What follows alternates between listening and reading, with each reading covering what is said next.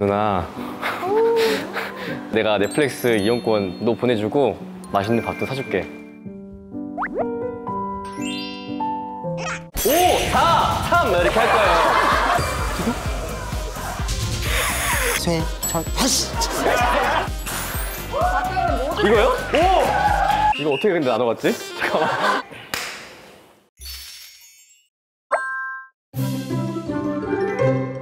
힘없이 퍼주는 대혜자 콘텐츠 좋아하면 퍼주는에 오신 걸 환영합니다. 넷플릭스 팬 여러분, DP라는 작품으로 인사드리게 되었습니다. 반갑습니다. 네, 오늘 재미있는 또 콘텐츠로 인사드릴 테니까요. 기대 많이 해주세요. 여기요. 네. 네, 안녕하세요. 저도 구독자입니다. 네, 그리고 구기환입니다. 네. DP 죄송합니다. 어떻게 했어? 저 이렇게 인사했습니다. 아, 인사했어? 네. 당나라 부대. 이렇게 하나요? 이거 캐릭터대로 하는 거 아니에요? 네. 캐릭터대로 하면 지금부터 웃음기가 사라질 건데. 아, 알겠습니다. 그럼 재미없어요.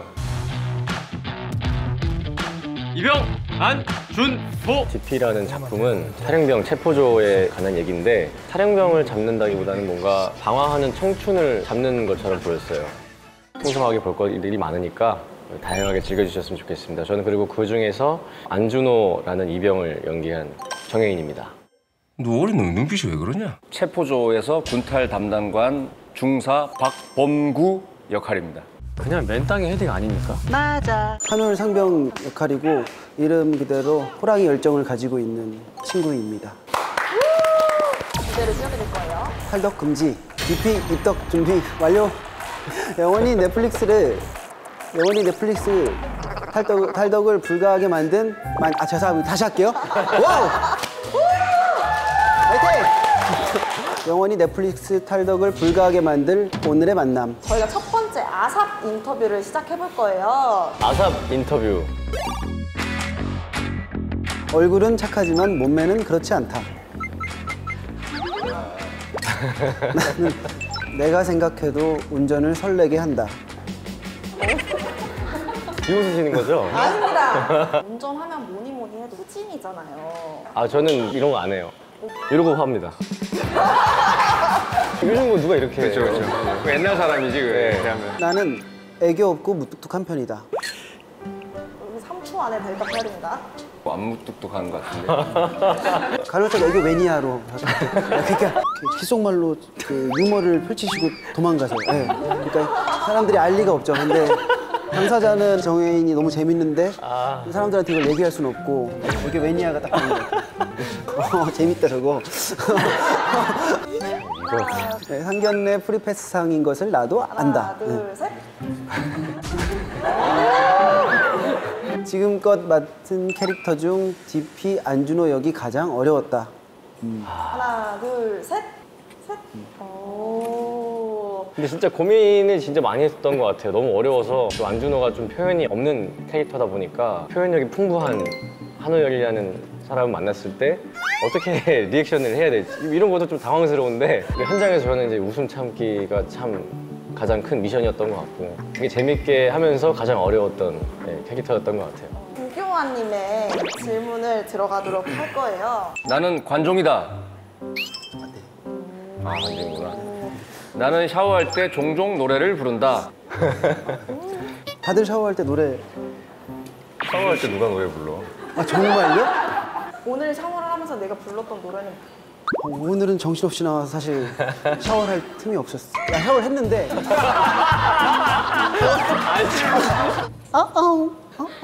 이렇게 하는. 연기보다 디렉팅이 더 재밌다. 독립영화계 아이돌로 불리는 걸 알고 있다. 장발한 내 모습은 내가 봐도 멋있다. 이거 되게 솔직하다. 난 가끔 철이 없다. 하나, 둘, 셋. 소년의 나이 때는 정신없잖아요. 얘기하는데도 막 이제 A 얘기했다가 D로 넘어가고 막 저 친구가 그런 매력이 있더라고요. 그래서 연기도 예측 가능한 어떤 잘 다듬어진 그렇지는 않더라도 재미가 있죠. 보고 있으면. 교환이의 연기나 일상은 보고 있으면 재미가 있는 친구. 맞아요. 하임산! 가끔 거울에 비친 내 눈빛에서 꽃사슴을 발견할 때가 있다.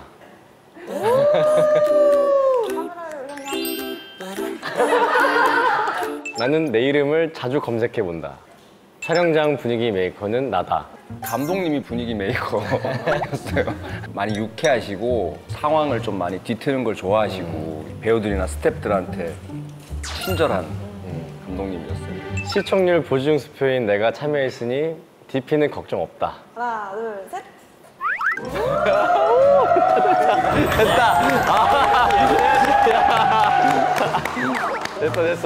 됐다. 근데 흥행될 거다라는 건 확신한데 뭐 저로 인해서 그런 건 아니에요.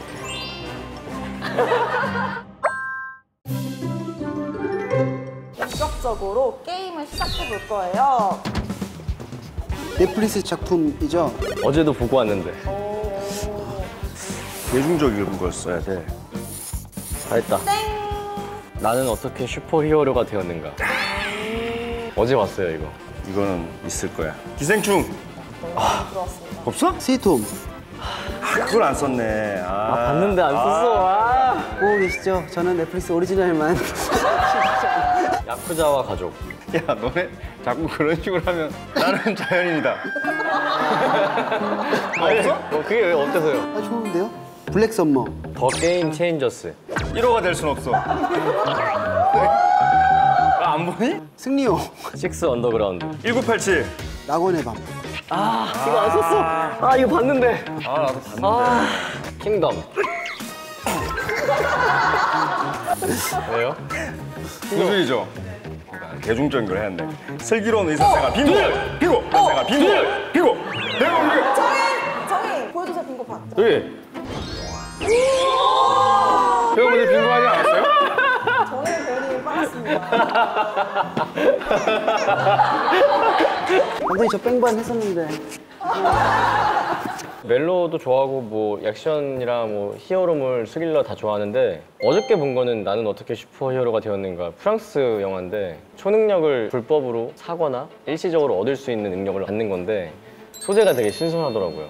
그리고 더 게임 체인저스 같은 경우는 지난 다큐멘터리인데 건강이랑 음식 이런 거에 관한 내용이라서 제가 좋아하는 분야라 좀 찾아서 봤던 것 같고 뭐 야쿠자와 가족도 되게 재밌게 봤는데 1990년대 후반의 야쿠자, 뭐 2000년 초반 현재 야쿠자의 지금 위치나 변화되는 과정에 대해서 현실적으로 그린 영화 같고 어둠 속으로라는 작품도 상당히 저는 스릴러적으로는 높게 평가를 하는 작품이어서 비행기가 햇빛을 피해서 계속 어둠 속으로 가는 소재는 그런데 사실 그 안에는 인간의 어떤 내면에 대한 것들이 되게 적나라하게 표현된 작품이라고 생각을 해요. 그래서 추천드리고 싶습니다. 조교환 배우님은 나머지 두 배우님한테 추천하고 싶은 작품 있는지. 아, 반도?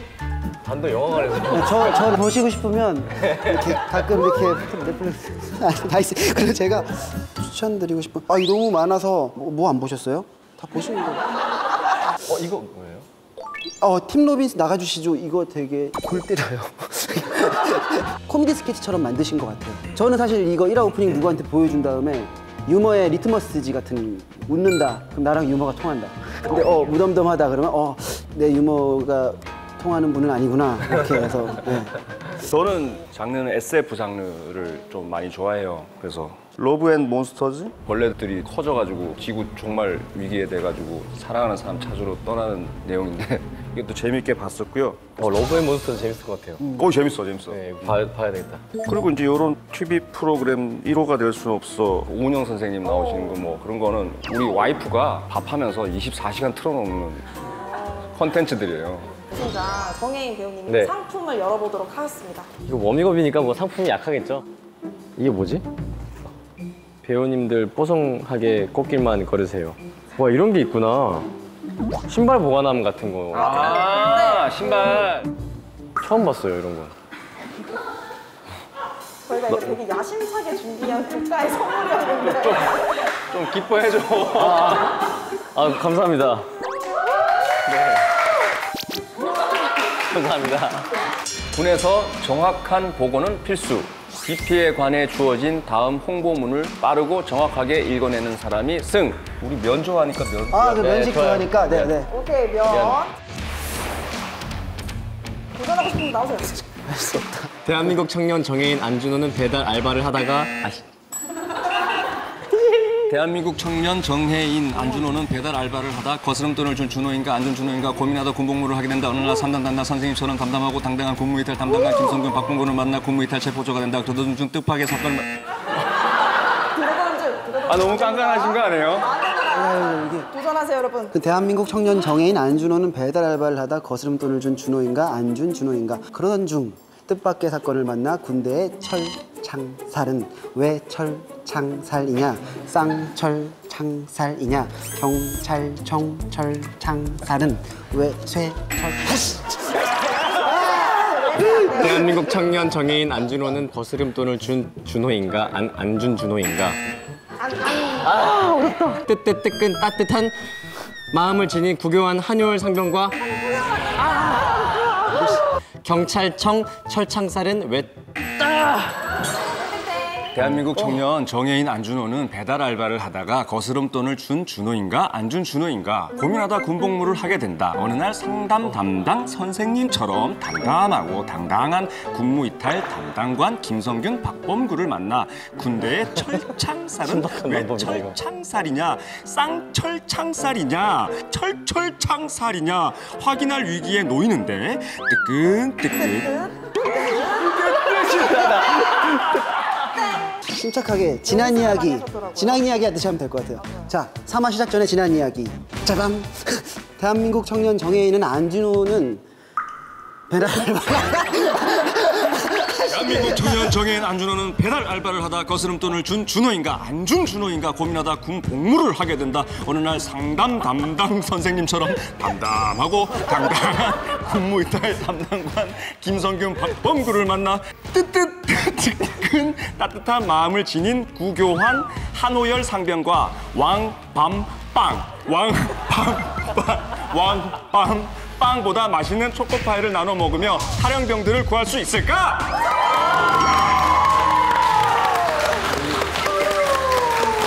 이번 라운드는 김성균 배우님의 승리입니다.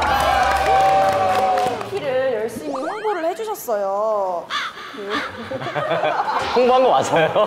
왕밤빵. 좀 힘들었던 점? 정신적으로 좀 힘들었던 건 전역하고 다시 재입대하는 꿈을 꿀 정도로 행군하고 뭐 화생방하고 총검술하고 군대 훈련 중에 밥 먹고 뭐 이런 것들이 고증이 너무 잘 돼 있어서 이게 촬영인가 아니면 군대 훈련 캠프인가로 착각할 정도로 저는 그 촬영하는 것도 있고 죽기 살기로 했던 것 같아요. 정말 훈련에만. 구교환 배우님께서 실제로 촬영 전에 DP팀을 만나서 인터뷰를 하셨다는 얘기를 들었어요. 주변에 다양한 게 계시더라고요. 그래서 제 주변의 인물들이었더라고요. 예, 그래서 이것은 어떤 레퍼런스가 없는 인물들이구나 라고 생각이 돼서 조금 더 마음이 편해졌던 것 같아요. 듣고 있다가 선물 오픈할 시간인데 나 안준아 했네. 계속 그것만 기다리시더라고. 우와 이거 필요했는데. 대박. 세레모니 있어야지. 네, 세레모니. 95점 이상 배워야지 가져갈 수 있어요. 특별 미션. 사나이로 태어나서 할 일도 많다만. 좋아하 중에서 한 박스를 골라주세요. 하. 오케이. 하. 제일 좋은 건가 보다. 선물이 제일 좋은 건가 봐. 자, 다음 문제. 사라진 탈영병을 귀신같이 찾아내는 DP팀. 기존 포스터에서 사라진 것들을 찾으세요.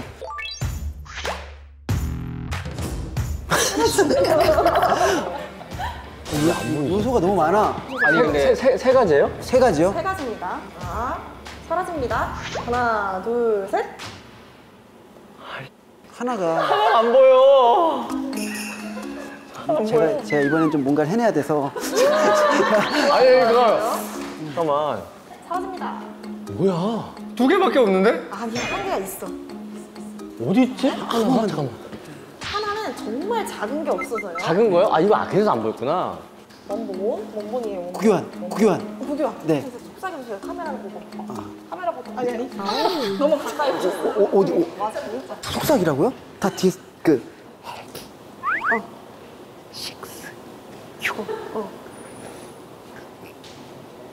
자동차 손잡이. 정답!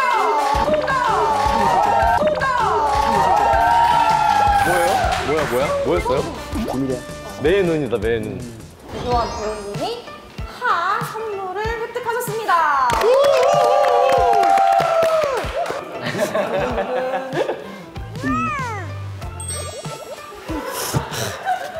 품격이 있네요. 진짜. 술 별로 잘 못 마시잖아. 아이 저 이거예요. 아, 제일 부럽다. 저 형한테 선물해주고 싶다고 그 인터뷰 때 썼던 게 위스키였는데 아, 그랬구나. 어떻게 이렇게 위스키가 됐지? 그리고 형한테는 건강 보조식. 그쵸. 누군가에게 영상 통화를 걸어 DP를 시청할 수 있도록 마음을 사로잡아 주세요. 단골 식당 사장님. 단골 식당 사장님 핸드폰 번호를 가지고 있는 사람이 있어요. 있어? 저 있어요. 저도 있습니다. 단골 식당 사장님요? 네, 사장님에게 진짜 전화를 거는 거야? 또한 영업하셔야 돼요. 그분한테 영상통화 걸어야 돼요? 사장님. 가는 게 아니고요. 아, 나 실제로 또 아 정말 좋은 TPL의 기회였었는데. 실제로 난 한 줄 알았지. 준비 나 단골 식당이. 시작. 성균 씨 오랜만이야. 네. 아 저 뭐. 네, 사장님. 요즘 쭈꾸미 사람들 많이 먹으러 오죠? 매콤한 저의 DP라는 작품이 있는데요. 넷플릭스에 가입하셔서 저기 보시면 됩니다. 네, 저기 식당에 저기 땡. 30초. 식당에. 식당에 네 나와주세요. 네. 첫 출발부터 잘못했네. 나 전화를 진짜 해야 되는 줄 알고. 저도 그런 줄 알았어요. 밥을 얻어먹기만 하고 못 산 누나요? 네. 제가 얻어먹기만 한 거예요? 한 번 더. 한 번도 밥을 사지 못한 누나에게 시작. 밥 잘 사주는 예쁜 누나. 난데 이번에 내가 DP라는 작품을 넷플릭스에서 오픈을 하게 됐어. 이거 볼 수 있게 내가 넷플릭스 이용권도 보내주고 맛있는 밥도 사줄게. 밥은 언제 살 건데? 오늘 저녁에 당장.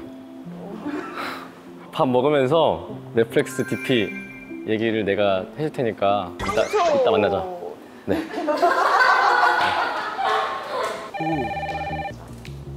10년 전에 절교한 친구에게 영상 편지를 전화할 수 없어. 그래요? 어렵다 이거. 시작. 소정아, 잘 지내니?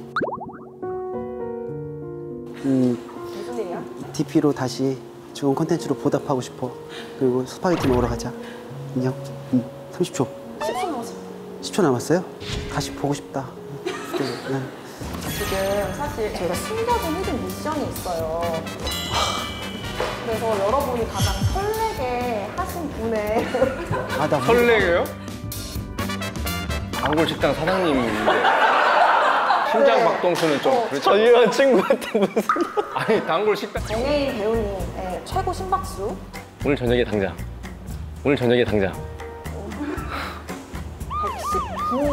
119 높은 거예요? 119. 비교한 배우님 방금 절교한 친구는 너 먹여서 절교당했잖아? 121 BPM. 마지막. 쭈꾸미 사장님. 쭈꾸미 사장님은 요즘 쭈꾸미 사람들 많이 먹으러 오죠? 쭈꾸미 사장님은 130 BPM에서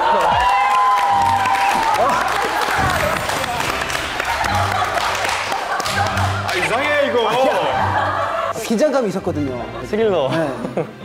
박스 한번 오픈해 보도록 할까요? 쭈꾸미 사장님인데. 우와. 와, 미쳤다! 와!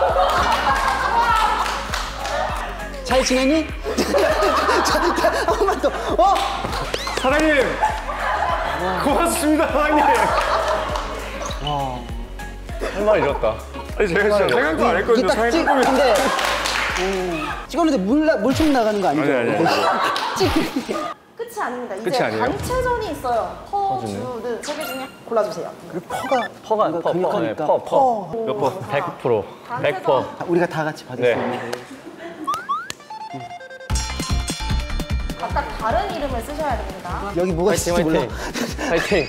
화이팅. 근데 이름 잘 못 외우는데. 빨리 적어주셔야 돼요. 하나, 나 잠깐만요. 둘, 셋. 보여주세요. 나 이거 정유미 씨 나오는 거 아니에요? 아닙니다. 아니에요?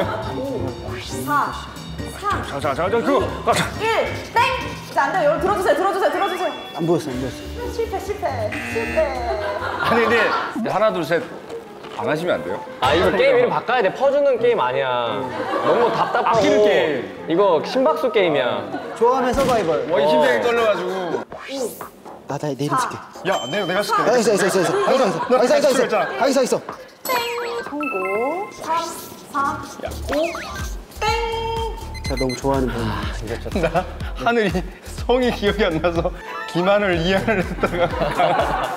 너도 좋아할 거야. 유아인. 나 유행했는데. 잠깐. 유해진. 자, 너무 크로. 여러분 오픈. 땡. 아 됐다. 황정민, 유아인, 유해진. 성공!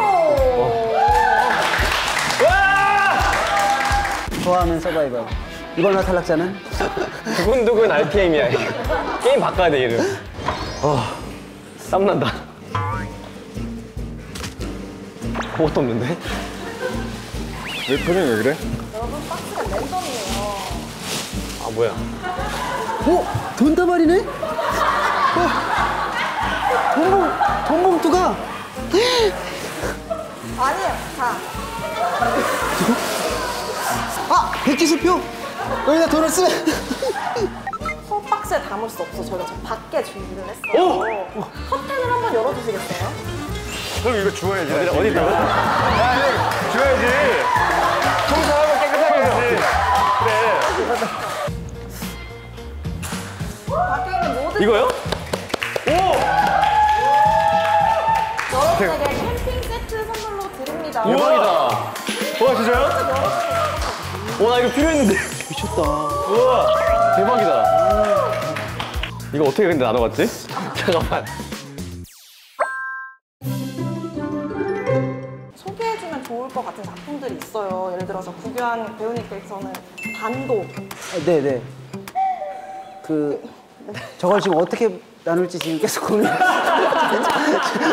네, 그 캠핑용품은. 저는 반도 영화관에서 봤어요. 새로운 또 모습을 발견을 했고 좀 설레었던 것 같아요. 그걸 보고서 같이 연기를 할 생각을 하니까 무슨 짓을 벌일지 모르는 캐릭터였잖아요, 반도에서. 형의 모습이 잘 담긴 것 같고. 그래서 그 캐릭터밖에 기억이 안 남아요, 저는 사실. 구교한 배우님은 탐정홍길동. 그래서 캐릭터에 대한 애정을 드러낸 적이 있었어요. 예. 압도됐던 것 같아요. 그 우아한 좀 또 있는 액션, 가끔 보여주는 어떤 조명 뒤의 표정들이나 선배님 특유의 그 발성이 이제 매력적이시거든요. 그래서 정해인 배우 나오는 작품은 다 좋죠. 배우로 프레임에 딱 있을 때 아무것도 하지 않는다는 게 굉장히 어려운 일인데 정혜인 배우는 멈춰 있는 순간들이 있어요. 그때 사람을 확 이제 그 프레임 앞에 끌어들이는 네, 맞아요. 거거든요. 네, 그래서 이번에 맡은 캐릭터는 그럴 수 없는 캐릭터니까 자기가 하고 싶은데 못하는 거를 저한테 이제 얘기를 해줘요. 형 뭐 이 장면에서 이런 걸로 좀 비틀어서 웃기고 싶은데 이렇게 해주시면 안 돼? 대리만족. 좋아 이렇게 했는데 대리만족 하면은 감독님이 또 너무 좋아하시고 오케이 나시고 사실 이게 혜인이 아이디어였다 아유, 뭐 이렇게 뭐, 하기도 하고 오늘 제 생일인 것 같아요. 네, 정혜인 캠핑 용품 우리 거다. 저 뭐 캠핑 전문 다 드릴게요. 저는 이미 선물 받았기 때문에. 는 마지막 걸로 할게요. 임팩트 있게 마지막 걸로. 마지막 문제는 몸으로 말해요입니다. 작품명을 릴레이로 돌아가며 몸으로 표현하고 맞히세요. 3분 너무 짧은데? 시작!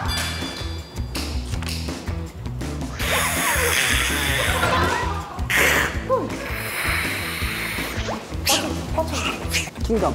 정답! 와. 좋아하면 올리는.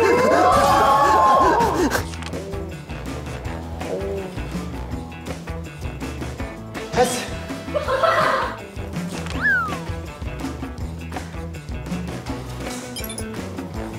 나의 문화 선생님.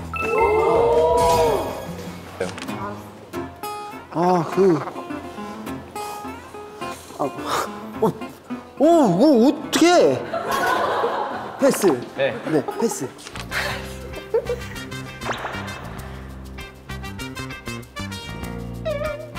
차인표.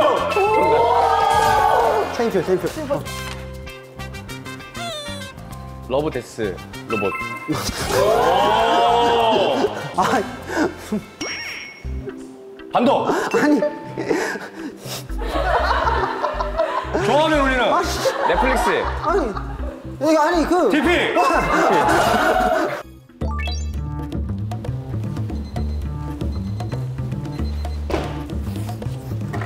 버드박스. 아니, 패스. 여러분 시간이 끝났습니다. 끝났어요? 어둠 뭐였어요? 속으로 어둠 속으로. 어둠 속으로. 정혜인 배우님이 추천해줬던 어둠 속으로였고 이렇게 마지막 문제는 괜찮아요. 실패인 것으로.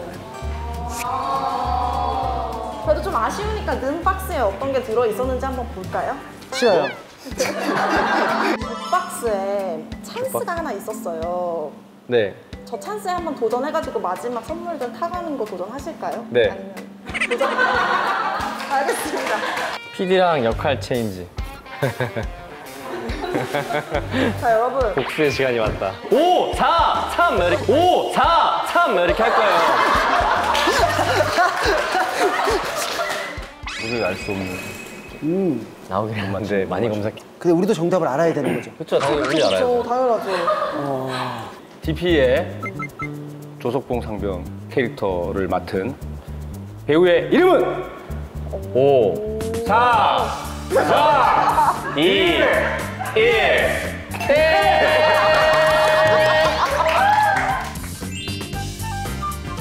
눈에 뭐가 이거 있겠어? 몰라요. 뭐 있는 거야? 진짜 좋은데. 좋아하면 퍼주는 오늘 함께 해보셨는데 좀 재밌으셨나요? 너무 되게 세계 빨리- 넘쳤어요. 스릴 없었어요? 네, 이거를 그냥 그저 일로만 생각했던 내 자신이 부끄럽네요. 여러분 제가 네 저희 재미있게 또 알차게 찍었으니까 재미있게 즐겨주시고 부담감을 갖고 왔는데 시간 가는 줄 모르고 놀 수 있게 준비해 주셔가지고 너무 감사드리고요. 너무 재밌었어요. 재밌었고 사랑하는 동생들 만날 수 있게 돼서 너무 즐거웠고 다시 한번 DP를 생각할 수 있어서 너무 좋았습니다. 아, 여기 저기죠. 네. 한약 다리듯이 열심히 진짜 잘 준비한 작품이니까 시즌 2가 기다려지는 작품이 될 거라고 자부합니다. 네. 넷플릭스에서 만나요. 네. 이제 마지막으로 DP 보고 나서 첫 마디가 뭐일 것 같은지 3, 2, 1. 오. 정현 배우님 3, 2, 1. 어떻게 된 거야 그래서? 마지막 비교한 배우님 어깨 무거운데? 3, 2, 1. 리모컨 소리. 다시 1화로 돌아가는. 네 아낌없이 퍼주는 대혜자 콘텐츠 좋아하면 퍼주는 네, 많이 많이 사랑해 주세요. 기온 넷플릭스.